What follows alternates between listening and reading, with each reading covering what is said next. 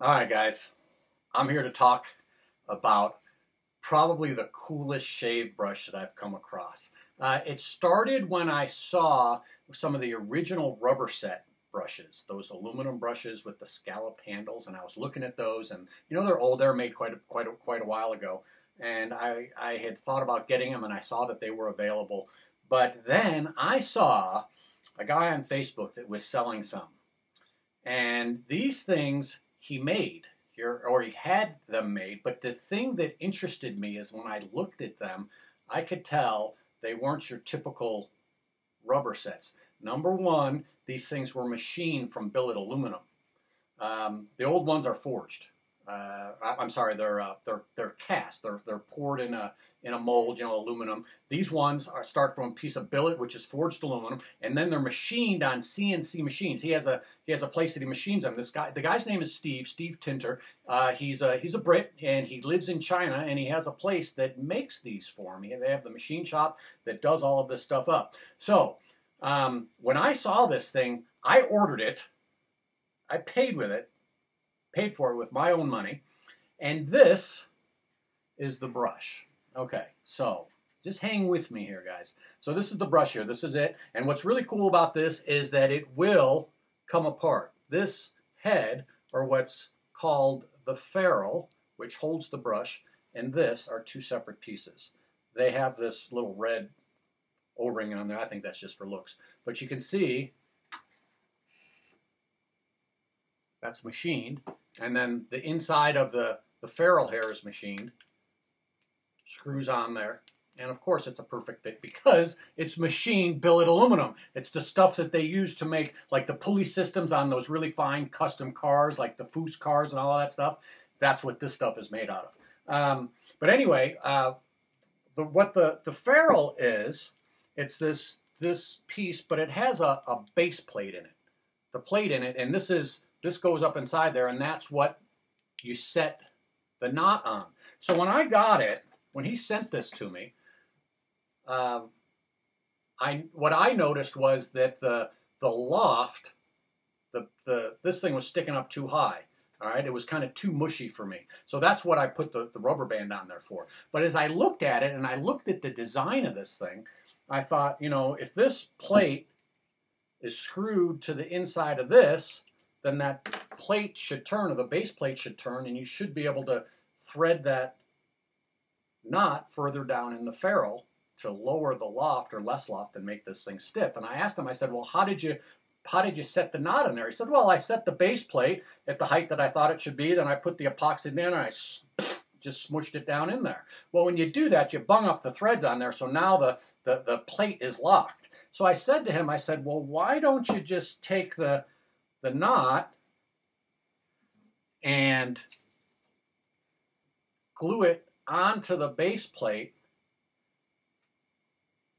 outside of the ferrule. Just do it, on your workbench. And he says, well, I never thought about that. I said, well, if you do that, then you can take the plate and screw it up and down in the ferrule, and you'll have a real-time, live, adjustable knot on there. Okay, so what I did is I took and I scored the bottom of the knot. I scored the bottom of the plate when I did it, and I took a piece of tape and I put it around the threads, and I put the epoxy in there, and I set it on there, and I let it set overnight. And so when it was glued, so this is what you have. This is threaded in there, but watch what happens now. Can you see that turn? So what it is, it's a real-time adjustable loft on the knot. Let me just take and turn this out all the way. Now you can see it's pretty big, pretty long, and it'll be mushy. But say if you want it tighter that day, well, all you got to do is tighten that thing up. Now you have a pretty tight knot. Why would you want to adjust the loft? Well, for a couple of reasons. Number one, the brush can soften up over time. I have a brush that started out real nice, but now it's too mushy. But I can't really do anything with it at this point. And also, you may have different types of soaps. If you have a cream, you want something pretty soft. Maybe you want more loft on it. you thread it out. Or if you have, say, a harder soap, say like a Martin de Condré something, and you want to be able to really get in there and dig on it a little bit, you're going to want to have your brush harder. Come on. There you go. Put it on there. And you can do this while you're shaving, all right? So you just tighten it up, thread it, unthread it, move it up or down. All right, but it gets better, all right? So as I looked at this and as I was shaving, I said to him, I said, do you make other handles for it? He said, well, I make handles, different handles. I said, yeah, but does it have the same thread on top here that I can screw it into the ferrules and the knots that I already have, like a modular system? You know, you can take and pick and choose. And he said, well, no, he says the other handles I have don't have the same thread on there. And I said, well, why not? And he said, well, I guess I never thought about that. But I did, all right? So what I wanted to do is get a different handle made, but still had that thread on it. And I was thinking, well, I'd have to have somebody, you know, who has a CNC machine thread that. But then I thought about it, and I realized that the thread on this plate that fits inside that ferrule is the same thread as this. All right, so that means I could take this plate and I could screw that on to another handle, and the ferrule would then screw onto that. All right, you follow? Okay, so what I did is I called him up and I said, send me a bunch of these.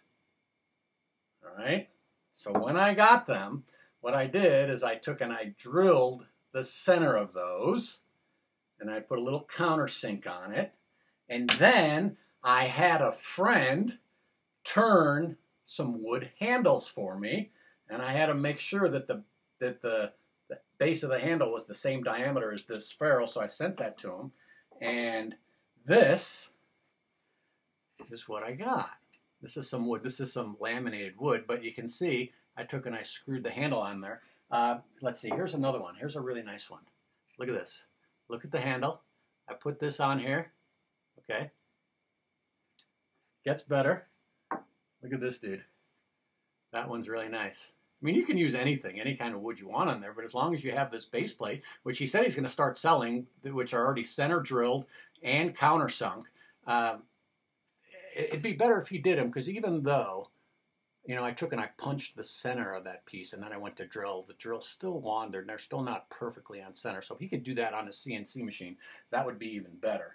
But yeah, okay, so we have the handle. We have the ferrule. Voila, totally modular unit. I have a bunch of different handles. I have a bunch of different knots that are, by the way, that are real-time adjustable. But this one is actually pretty cool. Here's one my friend made for me. This is a smaller one. These are my high mountain white knots in there. But check this out. Here's one that I did. I thought this one turned out very cool. I just took and I painted that one black, and I put the black synthetic knot on there. How cool is that, huh? Look at this. There's another one. There's another one. And I have all of these knots that I can take and put on there. You can get as many knots as you want, and, you know, all the different ferrules. And if someone, you know, someone that can take and turn them for you, as long as they have the width of this part right, just to fit that. And by the way, these ferrules come in 24 millimeters and 26 millimeters. They're 26 and 24. The base of them is the same, meaning the same thread in there. It's just the top part that's bigger. I found that the 24 millimeter knots actually work better in the 26 millimeter ferrules, because sometimes the knots are a little bit big. But if you can get the 24 and the 24s will work on most knots. But yeah, that's it. So you can take and mix and match. You have a totally modular system. You have a real-time adjustable loft on these things. So I think that's the coolest shave brush going. I haven't seen anyone with stuff that cool. All right, so then I talked to him. I said, all right, if I make a video, Steve, you have to give them a discount. Dr. Matt discount, here we go. So what he's agreed to do, 15% discount. The cost of the standard with a knot is $79. He comes from China. He does charge a shipping fee. I think it's $8 or $10. But he's going to give you 15% off Dr. Matt discount code. He's going to give an extra ferrule, and he's going to give a synthetic knot. I would not suggest his Badger knots.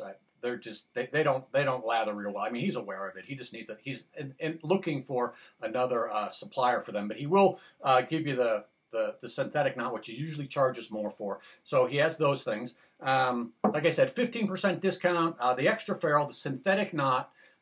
And the way that you do it is, since it's not set up on his website, what you can do is email him. Just email him and say, hey, Steve, you know, I watched Dr. Matt's video, and I'm interested in the deal that you have to offer. And his email is... What the fuck is his email? His email is steve@alphashaving.com. steve@alphashaving.com. You can email him. I'll also have the info down in the description below. But if there's anything else, email me. You can email me as usual, drmatt357@hotmail.com. But yeah, if you're interested, drop Steve a line. I appreciate you guys watching. Appreciate you tuning in. Have a great day, and we'll see you real soon. All right, hang on. It gets better. I just got off the phone with Steve, the guy that owns the company, and what he's agreed to do is sell the brush with the synthetic knot and the extra ferrule, $45 plus shipping. That's a gonga deal. If you want the Badger brush, you can get it, but honestly, these ones are going to work better. And besides, I mean, I honestly didn't really buy it for the brush itself. I bought it for the versatility of the whole system. I think that's really the cool part. But if you want the Badger, that's fine. You're just going to pay an extra like $20 for it. But synthetic knot, the brush, extra ferrule, $45. Gonga deal, guys. I hope you can take advantage of it. All right, that's it. Enjoy your night. We'll see you real soon.